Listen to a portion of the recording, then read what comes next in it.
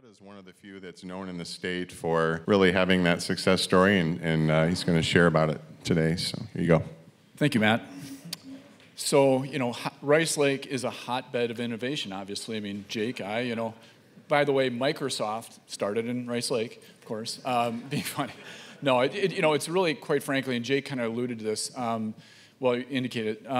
So Natasha Plank, the name that was said earlier, she was the one that really gave us the insight. And just to give a little backstory, if Jake was here, I'd probably pick on him a little more. But so I started back in 2000. Well, actually, why don't we? Well, this is my information. There you go.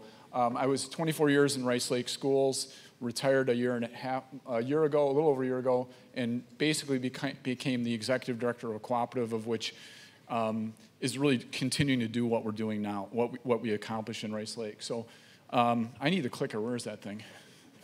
That'd be a good idea. All right, now I got to push down, right? There we go. So I'm gonna, and I'll get into some of this when I get into this next slide. But summary, basically, we're looking at summary of the approach. The financial results, I like to put those up first because it tends to get people to pay attention a little bit for at least 5 minutes. And then how we got here, and then the evolution into what kind of became a cooperative.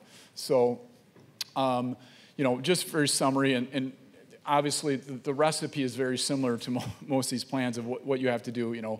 Self-funded plan, on-site clinic. I think that's, quite frankly, a very, almost pretty hard to accomplish it well without it. Let's just say that. Either an on-site clinic or at least an independent DPC kind of situation, independent provider. Our own direct contracts. So I actually was driving around to Minneapolis and around Rice Lake and Eau Claire and wherever, trying to get agreements so that we could accomplish what we were trying to do. By the way, I shouldn't be a contractor. Right? We did hire someone that actually knows how to do it now. And then basically, we had our own health system contracts. That's where Jake and I diverged. And we actually had reference-based pricing on the backside and still do with the Rice Lake plan.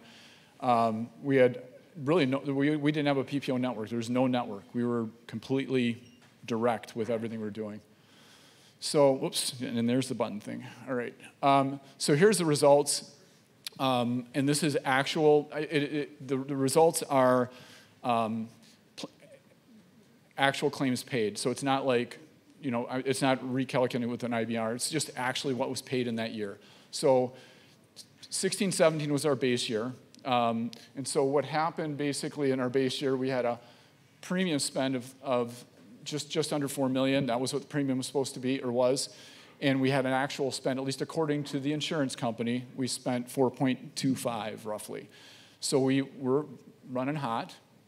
And then we had a renewal that was going to happen. Obviously, that was going to be pretty bad. We knew that. And actually, the year prior to that, in 15-16, we had a projected renewal of about a 30% increase. And we said, well, we really can't handle that. Thankfully, had a rate lock, and I look at Jake's rate lock, and I'm like, wow, that's a crappy rate lock at 29%. We were 9%. I didn't realize he had that. So we came in and okay, we had a year to kind of figure this out. And you can kind of see what happened with our plan. So this is trend at 4%, which is, I think, unrealistic. It's going to be more than that. This is what our plan actually did. So we had a renewal. It was going to be $1.1 million up from there. Now, obviously, those numbers aren't $1.1 million difference. It's because some of our people, when we changed what we were doing, kind of go, oh, we're out of here. And they went to their spouse's plan, right? Because it was definitely different. So we had some people drop off the plan, but if you look at the results, for almost 4.75, we spent 2.5 that year when we changed what we did. And these are real numbers. And then continuing through, again, projected trend going out, we stayed pretty flat. You look at that, pretty amazing how flat we stayed over quite a long period of time.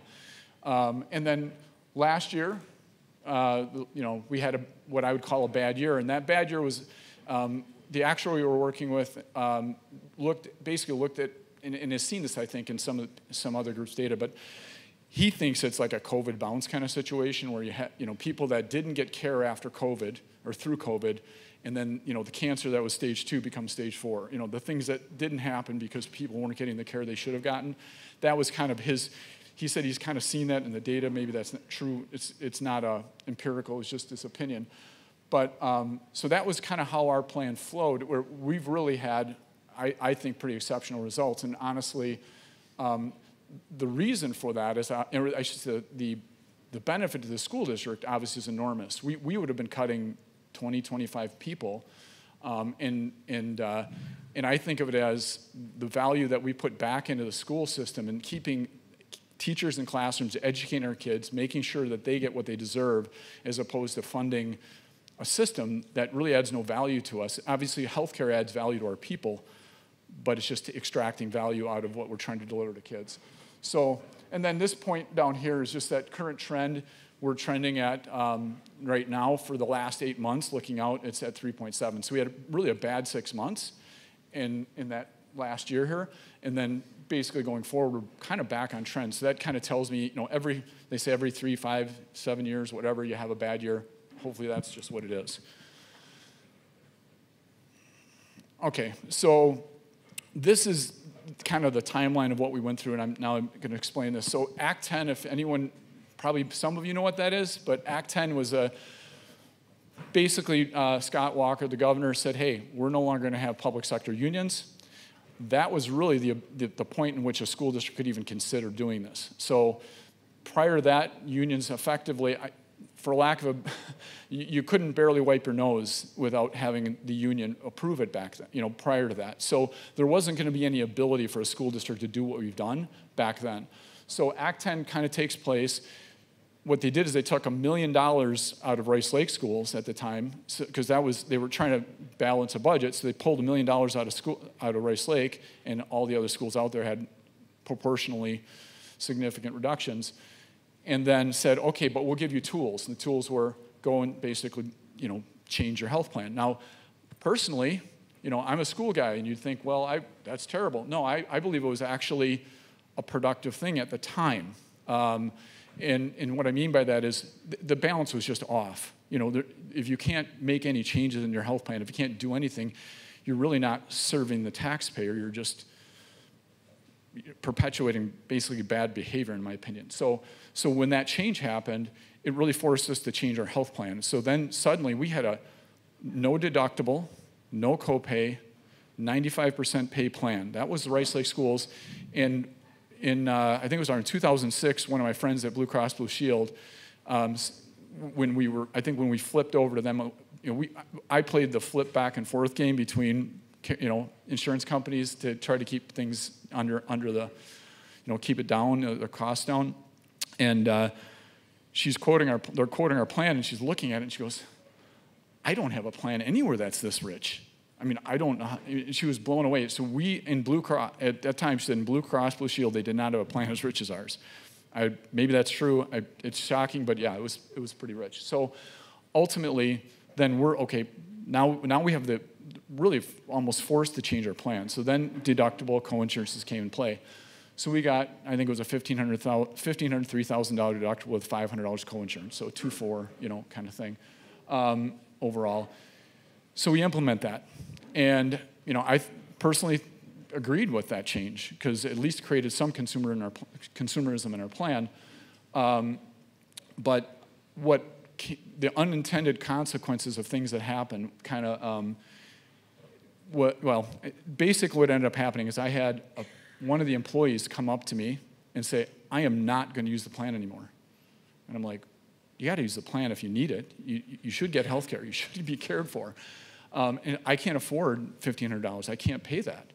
And I'm like, well, just if you're sick, just go to someone primary care. It's not that big a deal. It's $150. Go to somebody. And they're like, I can't. And she was a secretary at one of the schools. So that stuck in my head. Like, geez, that's kind of rough. That she's not going to actually go get care. That just didn't register for me. Obviously, I made more money. Probably didn't think of it that way. So fast forward another year and a half, she dies of cancer. And it chokes me up every time I say it. But so Bryce, Jake and I are both criers, I guess. But But no, it chokes me up to think about that. And I wasn't personally in front of that person, having that dialogue, and then a year and a half later, she's gone. And it really made me think about, okay, yeah, I get the deductible and co-insurance, and honestly, $1,500, $3,000, I mean, I'm sure a lot of you, that's like laughable. But that decision point that the person isn't making the right choice for their health because of that. And that's where, at that point, I go, I need to get a primary care clinic. I want to have a primary care clinic in my employer and somehow access where they can get free care. And that was kind of the trigger point. And it was about caring about our people and making sure they get, at least at base level, they can get in and get something done. Get something to say, yes, there is something wrong. You need to go somewhere. And so that was the start of our thought process and moving towards self-funding. So we Act 10 kind of drove that. We were full insured, seeking to self-fund in 14-15. That was post the passing of that person. 2015, we implemented the clinic. Interestingly enough, Jake and I were collaborating a little bit. I was actually the first one to implement a clinic, and I'm like, Jake, come join us. Come join us. Let's do this together. And we had all kinds of visions. We're going to have our own hospital, I mean, being funny, but we had all these visions of where we might go with this, right? So ultimately, they decided to go out on their own, and for various reasons, but they decided to do it on their own.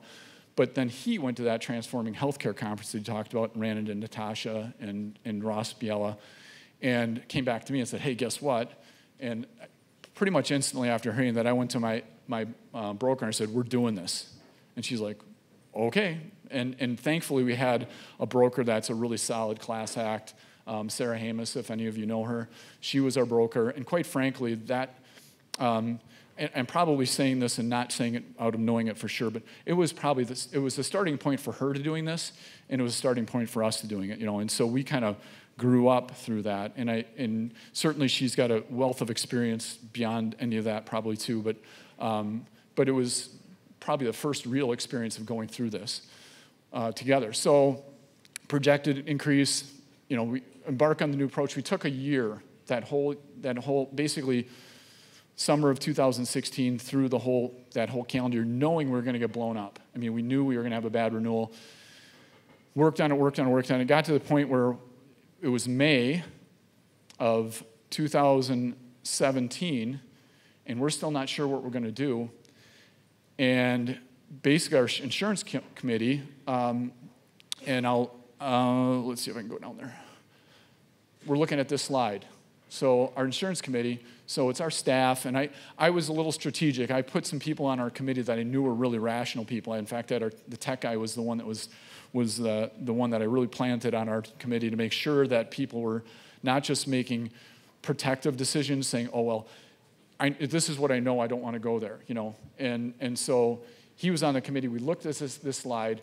This is from Ross Biella. He actually presented this to our group. So this is our data.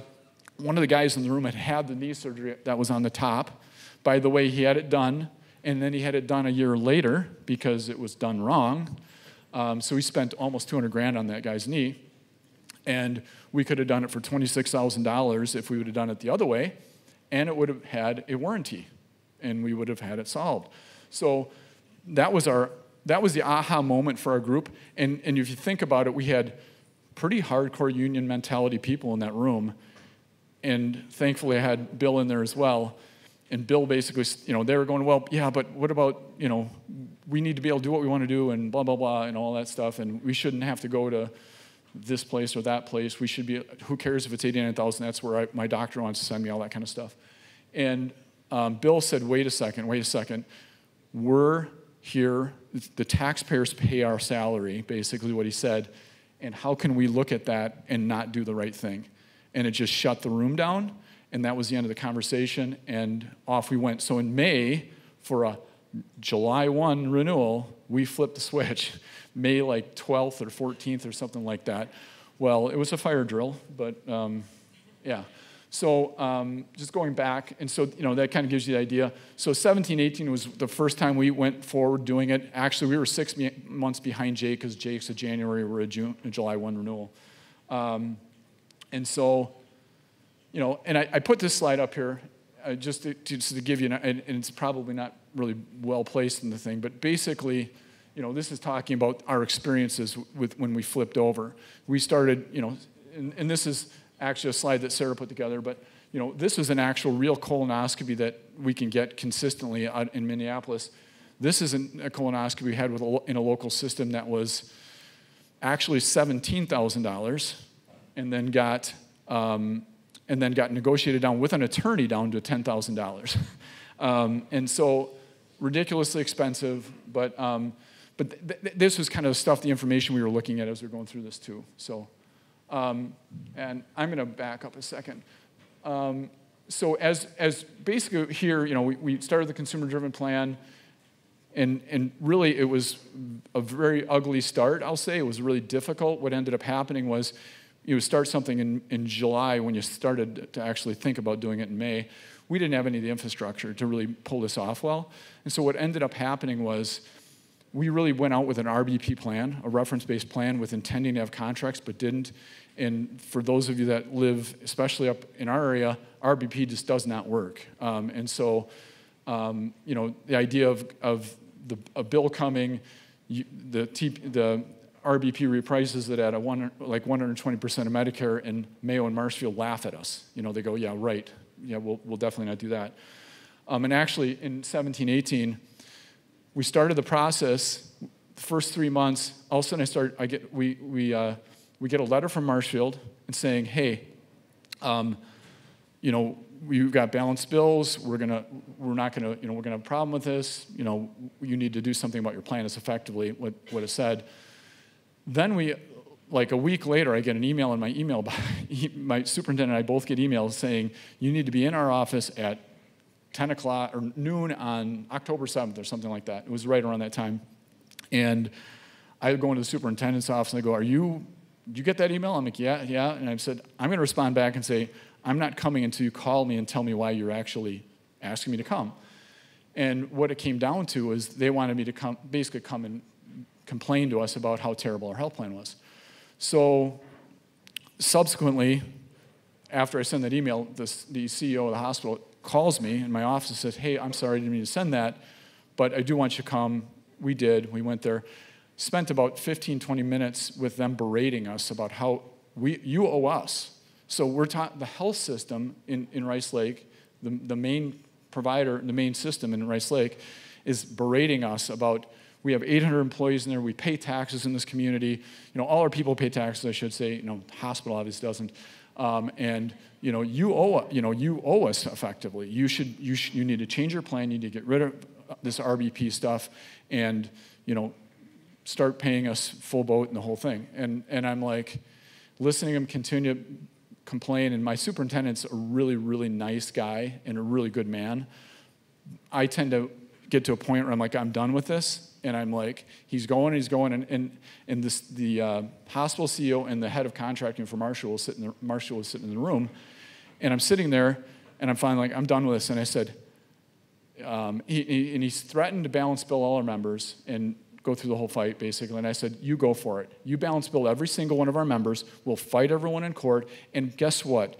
We'll be on the front page of the Rice Lake Chronotype saying, poor little Rice Lake Area School District's getting beat up by Marshall Clinic. Do you want that? You want that? Let's go. That was kind of, and my super looking at me like, shut up, Pat. But that was the moment, honestly, that Marshfield, because they effectively go, wait a second, that's a different calculus here. I don't know that I want to go there. And so the head of contracting sitting there goes, whoa. Okay, hold on here. We can figure this out. So that was the start of us really doing any significant contracting. And what ended up happening is we ended up with a deal directly with Marshfield. And that was the start of having our system relationships. So I'm going to cruise on. Oh, wrong way. So what we ultimately ended up building for our plan, and I talked about going out and getting contracts. So we had our health system thing now with Marshfield, and we were starting to get contracts, but we didn't have a lot. So we're really a heavy RVP plan, not a good place to do that. And so as we got more and more direct contracts, we started putting it together and built this kind of system. And this is pretty common. Jake's is a little more complicated than ours because he has kind of, he has more levels because of the way the alliance agreements are set up. And really, by the way, Jake and I I'll say this, in 2018, I got the Transforming Healthcare Award from the Alliance. And then I think, is Mike in here? Oh, he must have left, fine. Okay. Okay, so I got the, and I was never a part of the Alliance, so it's pretty classy of them to do that. But then Jake and I said, well, let's come on up here and let's try to build what I call the Alliance 2.0, and ultimately what ended up happening, and it's just kind of how it worked, it made more financial sense for us to not do it, and it made more financial sense for Jake to do it, and so we diverged at that point. So our plan is a little more simplified in that we only have 3 tiers, but the key to really making it work is obviously having a financial motivation for people to make good choices and creating that consumerism in the plan. And that's really, I will say that in our case, there's a lot more shock and awe because when we changed our plan, it was a mess. People were crabby. I was actually at one point, there was a closed session about whether I would be working there anymore. Because I was more so the champion of what we were doing. And interestingly enough, about 2 years later, the same board members that wanted to get rid of me, one of them pulled me aside and said, Pat, thank you for your tenacity in doing this. He goes, I didn't understand it. Now I do, and the benefits to our kids are enormous, obviously. So sometimes you have to bleed a little bit to get there and lead through change, right? But so, the structure is this. These are our direct deals with the providers. We don't have a PPO network again. And then we do tier 3 with RBP. Basically, a very small percentage of everything we do goes through RBP. Talking about self-funding, you've already heard a lot of this stuff. So, really what I call it is smart self-funding rather than traditional self-funding. If you don't do it and control the levers and make it work for you, then in my mind, self-funding is of very little value or just a little bit of value. You have a chance to do better because you're going to win on the winning years and you might lose on the losing years, but where your claims are bad. But you're really just playing with the margin as opposed to really pulling all the levers, getting all the pieces together to make the plan work as well as it should. And by the way, yes, I was told multiple times, our groups have been told, we've got a number of groups working together doing this stuff, but told a number of times, it's not going to work for you. This is, you're not a candidate, it's just too risky. And it's really because it's looking at it traditionally. Talk about our clinic, open in 15, I talked about that. We've got 24 hours worth of doc time, 24 hours worth of nurse time, at least paid for. They're not working all that time, some of it's charting and so on, and nurse and MA. And again, much of what you see in the previous ones where you've got a lot of different services, and the thing that I think probably is more important to me is the level of care and concern and engagement from our providers, because they do generally look at them. It's like their family. It's not just a person coming through the door that's a tick on the financial metric for them or whatever. It's literally they care about the people, and it's something they're going to see again and again and again, and so they really do engage strongly with caring for them. Solution for, our solution, smart self-funding, independent TPA, obviously that's critical, and we all know that, or at least most should know by now. Effective and transparent PBM solution, you've already kind of heard that. And even we went through probably 3 PBMs, and of those 3 PBMs that we went through, I thought each one was the best thing since sliced bread, and as I've gone further down the road, I've understood more and more about what that whole marketplace is, and we've just continued to improve upon that. We were spending $750,000 in 16-17 on pharmacy drugs, and it got down to $250,000. So that was the transformation in what we had by just managing that cost more effectively. High contracts with high value providers, and that's actually I actually formed an LLC. So a school district forms an LLC and puts all its contracts in a bucket. That's what we did. Part of the reason we did that is I felt like as a school district, we're more altruistic than maybe theoretically, but it was the idea of having a bucket of contracts that could be shared at some point with somebody, because why should the value only be ours? So that was the start of that. We've got clinic-provided care navigation. Ross used to be our care navigation. Kind of the same conversation that Jake had talked about is we transitioned to in-house care navigation because it's, quite frankly, more efficient and serves our members better rather than going outside, calling someone, coming back, and so on. No cost for employees. I say contracting directly with systems, and then reference-based pricing.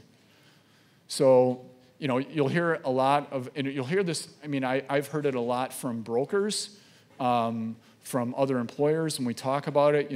This is hard, it doesn't work, it's complicated, it's a big risk, and really it comes down to selecting the right people to work with and making that work. If you have the right people at the table, it's going to work, and it's going to work well if you've got the right people involved. And that's, this is another point. What does this slide tell you? It's just, the point being is it works, and that's really the point, the short point that I want to make here. And this is a slide that talks about cost of different systems, and then I think it was alluded to before, talking about the various states and the costs of care in different locations, and Wisconsin being one of the more expensive ones. This is from the RAND 5.0 study. Wisconsin being about 330, and I actually just kind of took it off the graph. I didn't have the actual data, so these are rough approximations. But why is it that Wisconsin's so danged expensive as compared to Arkansas? I used to joke around, looking at Michigan, 190. Well, it's not Afghanistan it's right next door. Why should it be that different? It doesn't make any sense. And so, more things just, why can't we make it better in Wisconsin? Why can't we make a difference? So if you look at this data over here, now this is a data set from our groups, for the employers that are working together, Ascension, and so I'm not saying this is perfect data. It's a smaller data set, so understand that. But look at Ascension, Theta, all that, price, relative price. If you look at the RAND study, I think RAND indicated that Mayo and Aurora were like at the top of the cost structure. So it may be something where we don't have a big enough sample. But looking here, you got Mayo. Again, I believe this is a really light number because we actually cut Mayo out of at least for our district. We cut them out for the most part because we couldn't afford them. So there's very little data there. But Rice Lake is in a very expensive place. That was my point in the slide. And yet we're having, up until last year, we were spending under $16,000, $17,000 for a family plan in a really, really expensive market. And then this slide, what does this tell you? In my, if you're looking at it, this is what happened, the transition that happened in our plan. So if you look, local health system, we're in basically 91% of the care went to the systems, and as we went out, we had a dramatic shift in the usage. And what really this is, if you think about it, this is expensive care. This is much less expensive. It's the $25,000 knee as opposed to the $60,000, $70,000 knee. So you're a lot more actual volume of care is happening here than the percentages would indicate. But obviously what it says is, if you can steer to free market providers, if you can steer to providers that give you a reasonable price for the care, the financial transition is obvious, in the benefits. And that is really steering to independence is what this slide indicates. The next thing, what else does it tell you though? In my mind, 50% of our care is still going to the system, and we need the systems. The reality is we still need the systems, and so we've got all this cost that's going there. We've got the 330% problem still, no matter what we do. And if we're gonna do anything about that, we have to I think have to act differently. So what happened was Rice Lake Solution kind of for lack of a better term, metastasized and went out, ended up really kind of taking off more in the Fox Valley and into the Milwaukee area. And effectively, we started out with a couple of employers. We hadn't formed the cooperative, but ultimately then did in May of 22, we formed a cooperative with the idea that all these employers are working together, and the intention or purpose of that is we want to basically get to a point where we have influence. And we're already seeing that happen to some degree, where people, the systems know about us, and they're going, okay, well, is there something we can do? Can we work with you?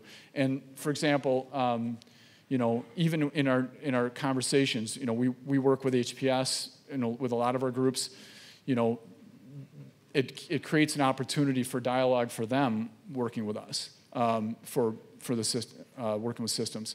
So really trying to organize our groups using our groups being organized into almost like a buying group.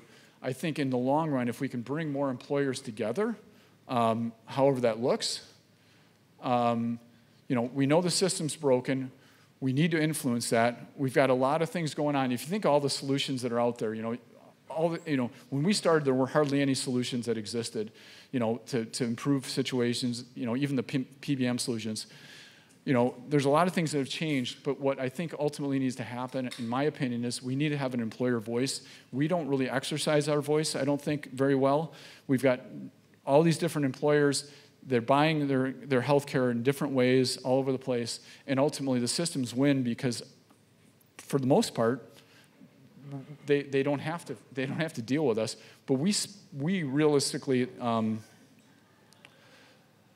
if you put all the money that employers spend together, it's more than Medicare individually, more than Medicaid individually. We have a huge voice, and it's the most profitable spend that hospitals actually get. So if we can influence that, if we can use that leverage, I think over time, if we get together, and it doesn't, multiple different ways, that can happen multiple different ways, but if we can influence the marketplace, I think ultimately we can start to push back on systems and get that 50% addressed. So, uniting employers, forcing disruption. I think we have to think more about, having access to all providers. In my mind, all systems, because the reality is then there's not a lot of incentive for a system to change their pricing because I'm going to get some of it anyway.